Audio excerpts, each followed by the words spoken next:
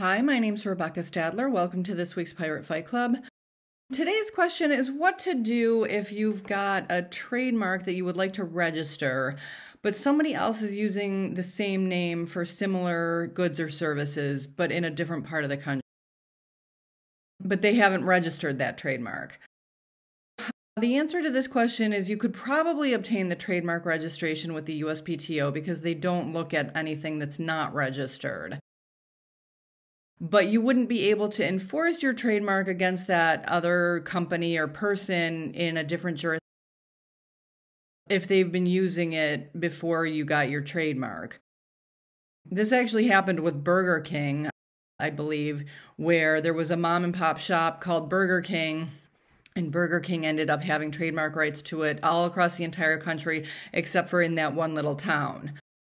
So you could certainly obtain the trademark registration. One thing to pay attention to is whether there are a lot of mom and pop shop or one-off shops using that name in different parts of the country.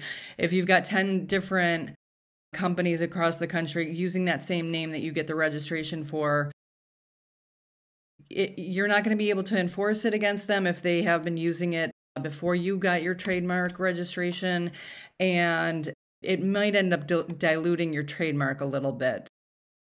For that reason, you might want to consider getting a different name or a little bit of a different branding and trying to register that. So hopefully this is helpful. It's probably a little bit confusing.